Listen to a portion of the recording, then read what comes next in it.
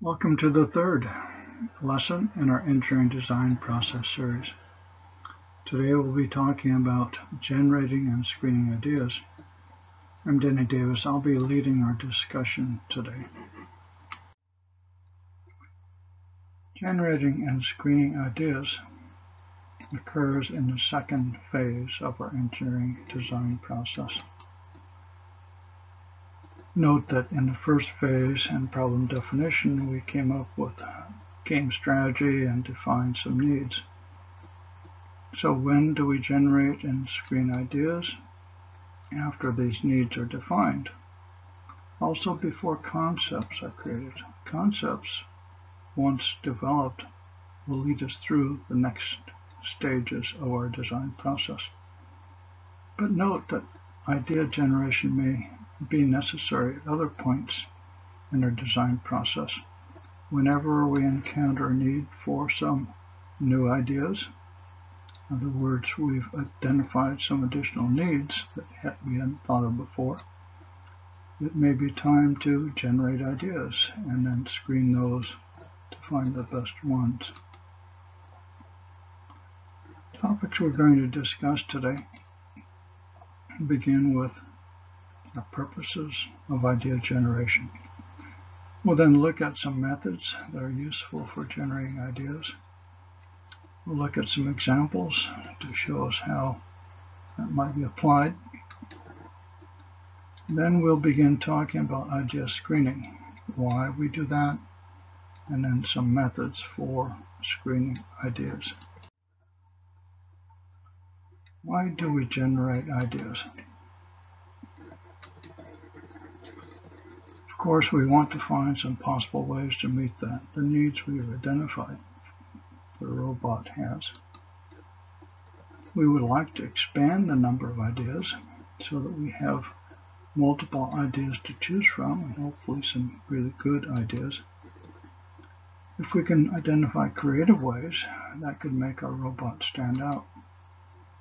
Of course, if we're an FTC and we aspire to winning or being considered for the Innovative Award, we need creative ideas. Well, what is the definition of innovation? Innovation is simply a new method, idea, or product, something that's new and different. For the Innovative Award, specifically, they state that the robot or some subassembly must be creative, elegant, and unique in its design. And this creative component must be stable, robust, work reliably. This term elegant is sometimes difficult to put arms around. It needs to be simple, coherent, it really fits together and works together well, but also impactful. It impacts the performance of our robot. So we're looking at innovations that will really add value and uniqueness to our robot. An example from our team's previous years was the choo-choo mechanism used to launch balls rapidly with accurate launching trajectory. Turning the crank here would cock the launcher, and then it would suddenly release it, giving that repeatable performance. It was an innovation that many other teams copied, so they saw the value of it. It worked well. It was reliable, robust. It met these criteria.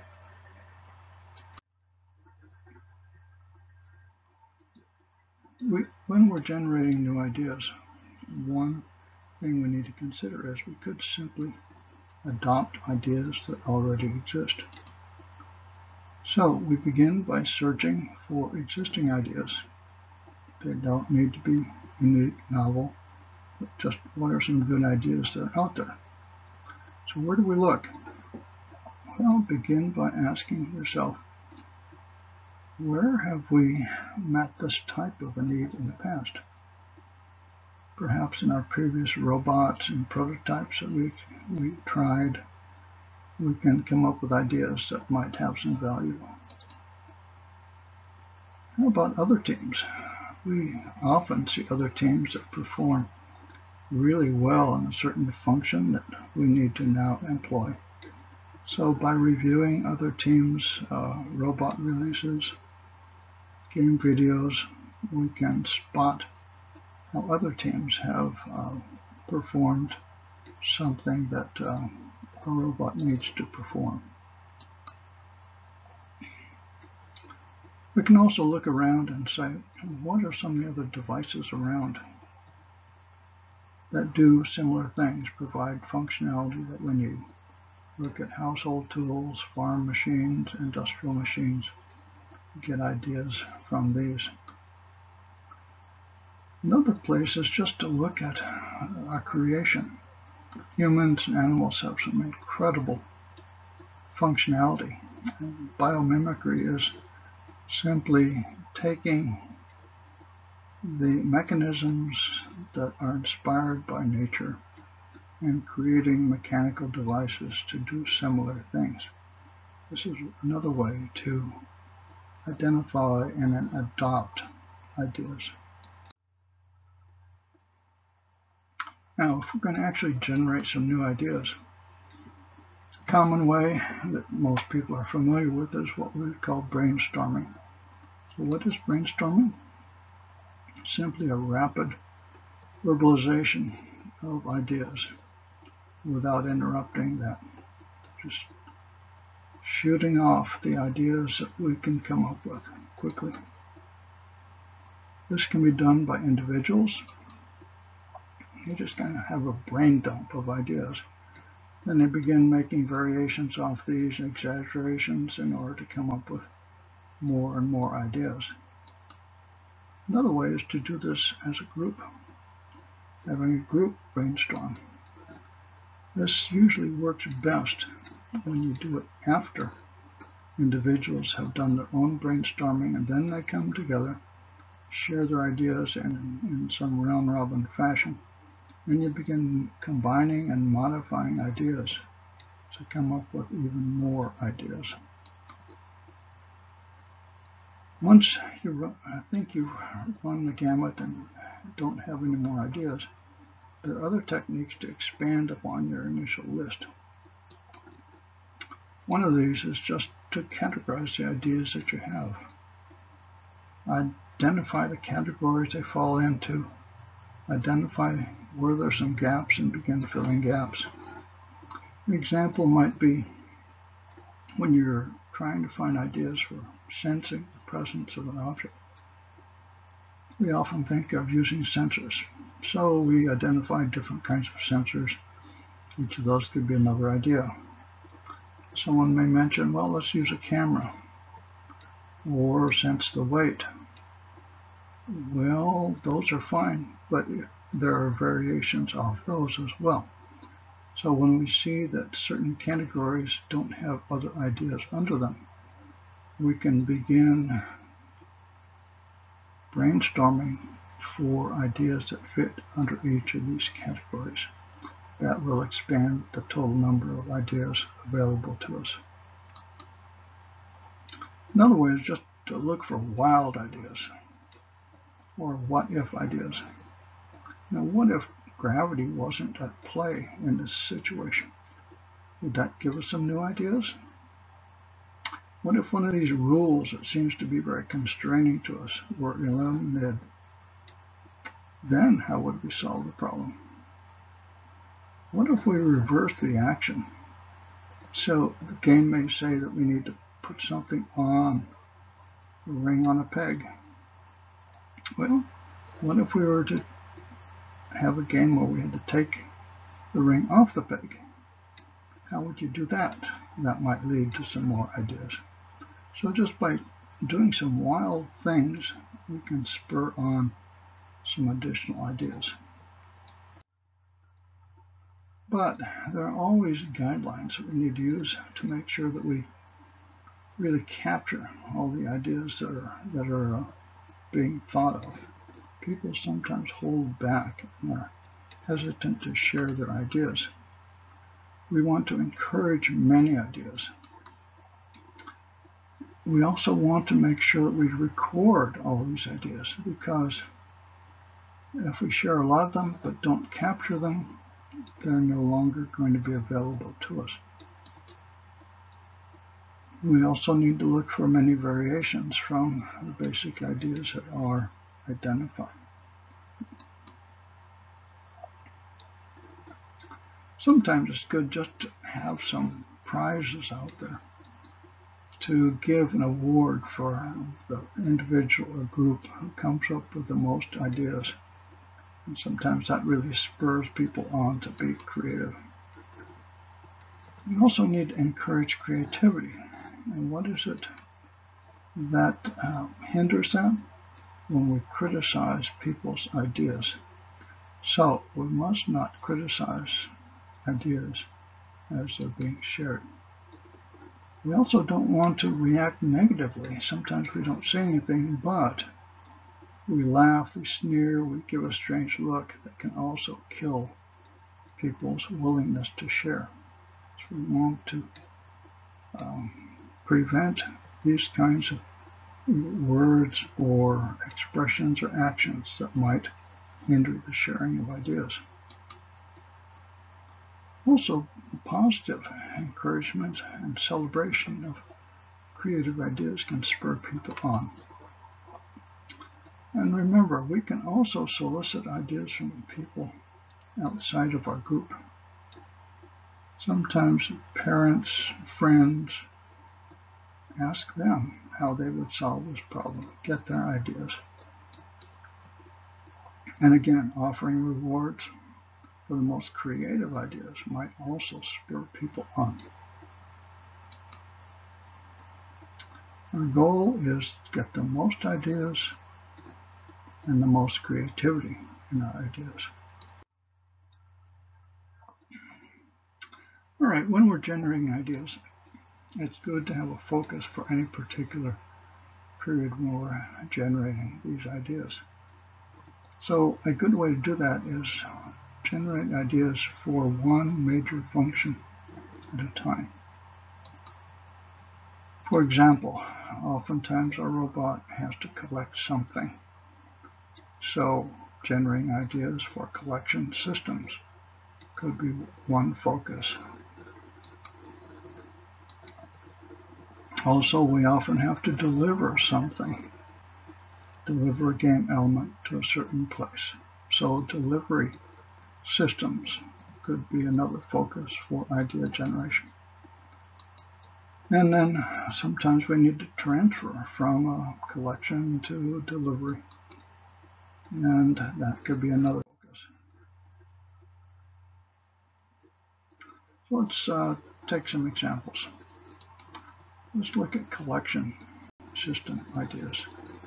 First, what might be some common ways for collecting things such as these rings? One could be just a scoop, different shapes, brushes, tongs. We could come up with some off-the-wall ideas, a hook, a suction plate, conforming grip, something that conforms around what we're trying to pick up, or something that you insert and then it expands to grab it. When it comes to delivery ideas, again, we start thinking creative. Some common ideas might include just dropping a ring, tossing the ring. Again, we have variations. It could be from the side, from the front.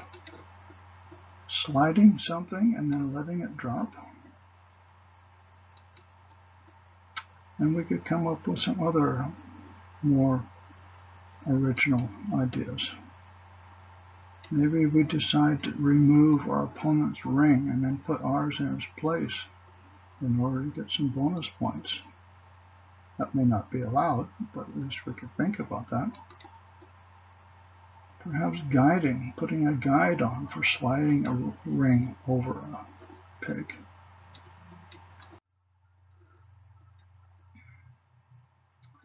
For transfer, some common ideas might be handoff one gripper to another, slide from one point into another. So here we see this sliding off a scoop into a hopper, and then by tipping it or moving it could slide over and fall into a delivery. Tossing it, toss from the collecting device to the delivery device. Dropping it into the delivery hopper. And then we could think beyond that. How about just rolling it down a ramp or something? Or spinning throw, like a frisbee throw from one part of the robot to the other. So you see, you can come up with a wide range of different kinds of ideas. We might also consider combining functions and generating ideas that would cover multiple functions at one time. For example, perhaps we can unify collection, transfer, and delivery into one mechanism. Brainstorm for ways to do that. First might be a rotating arm, which simply goes from collecting a ring to rotating over and delivering it without needing to transfer it to another mechanism. Another possibility might be a slider, where the robot collects and then moves it along the slider for delivery. So you see, there can be ideas generated for something that is a more complex function here, which accomplishes the collection and delivery with one mechanism. So ideas for that would be of great value. What do we need to do to document the ideas that we've generated? For greatest value, we should document all the ideas we've generated by a given date. We should show the number of ideas. It's a good idea to categorize these ideas. So in our notebook, present them by category, perhaps giving some examples of the best ideas for a particular category, and putting the remainder in some appendix. For those ideas that we believe are especially unique, we should highlight those. Perhaps a text box insert or table would show the innovative ideas, the source of the idea, the date at which it occurred, and identify what it is about the idea that is unique. It's also a good idea to sketch or show a model of what the idea is so that people understand what we're talking about, and we can remind ourselves what it was that was the basis of our idea. So up to this point, we have identified ideas. Now let's consider screening out some of these ideas. Why would we screen out some ideas? First of all, we want to limit the workload so it's reasonable for us. So if we can exclude some of the ideas from taking them forward to developing them into concepts or prototyping, we'll save ourselves a lot of work. Another reason for screening out ideas, sometimes you have an idea that just nobody has interest in developing and doesn't offer any significant innovation. So tossing it aside could be a good way just to save some work. Now, if ideas have significant weaknesses toward one of the needs that's high priority for us, clearly those ideas could be set aside or screened out as well. Maybe the idea cannot produce the functionality we want, Maybe it's just not going to be technically sound. Maybe it would require a lot of resources that we don't really want to invest. Maybe it causes a safety hazard or some other curse for the operators or for those that are using it in some way. So these are all ideas or reasons for screening out ideas. I would suggest that we consider, if we have a lot of ideas, that we do some initial screening. Take a first cut. Get rid of some of those that just are obviously not going to be worth pursuing. So I suggest an initial screening matrix where we list our ideas and then list these 4 categories of needs that we talked about earlier. Needs for the function, the technical needs that we have to meet, the resource consumption, the human needs, and rate each of these ideas whether they're strong in that area, weak in that area, or just in between. So we can use a simple plus, 0, minus way of designating how well each idea contributes to each of these needs, types of needs, categories of needs. Then, with this information, we can quickly look them over and see, oh, those that disqualify are those that have significant weaknesses. So, in this case, we have some of them that have 2 weak areas, or maybe 1 weak area, but we would think carefully about those and maybe dropping those right away. This can greatly reduce the number of ideas we have to deal with. It eliminates ideas that have fatal flaws, and yet it keeps the ideas that have some real potential in them. With smaller numbers of ideas, we can do a little more serious screening. I might call it secondary screening, and use another matrix of this type, listing the ideas, but now listing specific needs that we'd identified as priorities for us.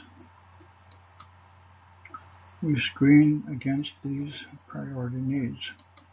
And a good way would be to score each of these now with a 1 to 3 or 1 to 5 rating.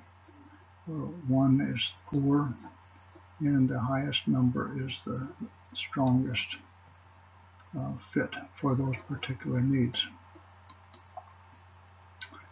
Then we look at the scores, sum up the total score. The low scores here would be those that we consider dropping, disqualifying. Notice also here that their idea 5 and idea 6 have a number of weaknesses, scores of 1.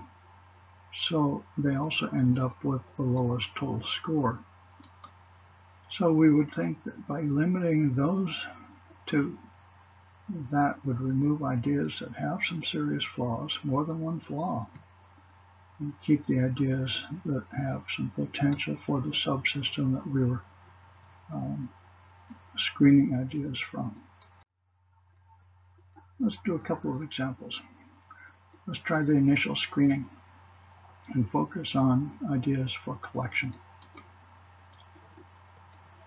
We may start with a table such as this, listing a bunch of ideas. Here I've only shown 4.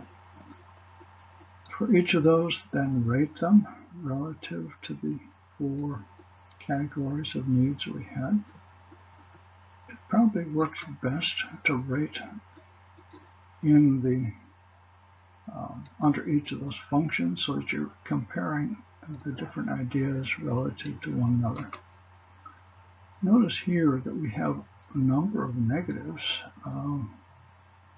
all under the human side. So the human needs that we identified seem to be a weakness in our ideas.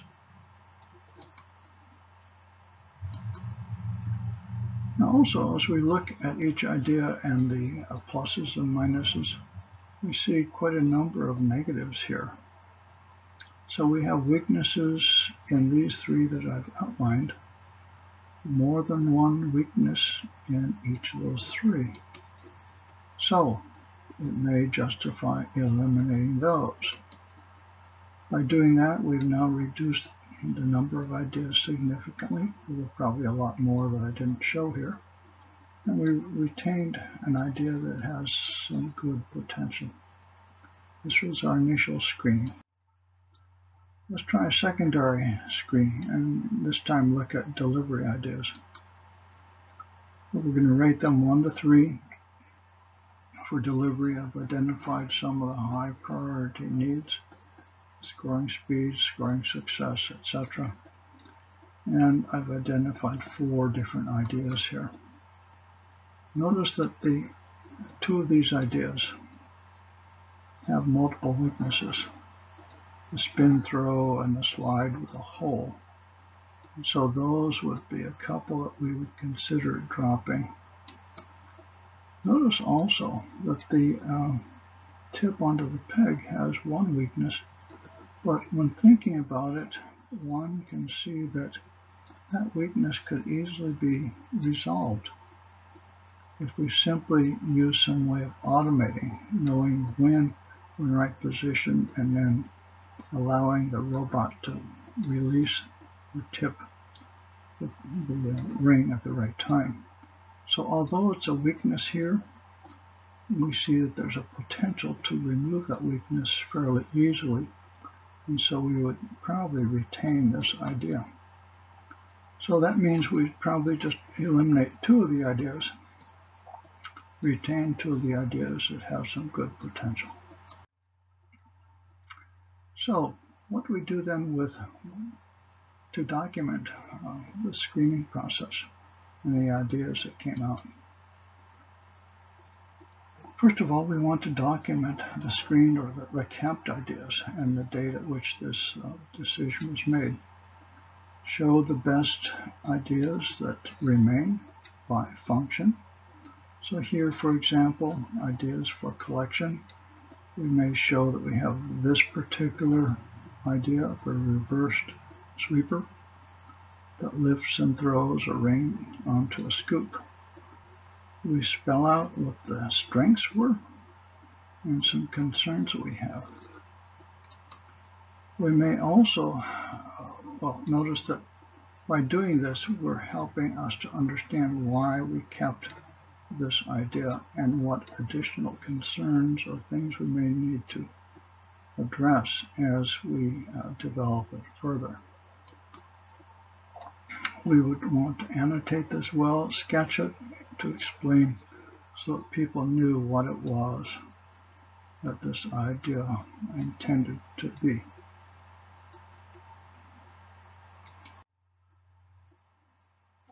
In summary then, we generate ideas for each major function or serious need that we have. We encourage creativity and bring in the people that have this ability, make sure they are contributing well. Seek as many ideas as possible. Record all these ideas for our documentation. And we need to remember that until we get good ideas, we should keep working at it. Some teams might stop generating ideas because they've had a day of doing it, but didn't come up with anything of value. Somehow we need to identify ways to continue this process until we come up with good ideas for the functionality that we're targeting here. Invite others to contribute their ideas. They may help us. And then when it comes to screening, it may be of value to us to use a 2-stage screening process, doing a quick cut to get rid of some that are obviously not appropriate, and then going on to the more careful screening based on specific needs. We would discard ideas with major weaknesses, keep the creative ideas that have potential, and recognize that any good idea that you keep, if you hope to develop it further, is going to require dedicated work. So it's good to have people who are excited about the idea and willing to invest in its development. So, our success comes about by feasible ideas, and innovation is part of that. So, to date, we have now covered the first 4 pieces here, steps: game strategy, defining needs, generating ideas, and screening them. Next time, we'll look at selecting concepts. This includes how to put concepts together from these ideas, and then how to select the best concepts to meet the needs of our robot. Remind you that this is a series of lessons put together for roborators and experts. We hope others can also benefit from them. And the lessons can be found in the Pre-Engineering Primer 2nd edition, Chapter 8. The videos we're putting on the Roborators YouTube channel. And we want to thank FIRST for inspiring sporting events for the mind, spurring us on to generate ideas and solutions that have lasting value and that help us learn. We look forward to seeing you again next time. Thank you.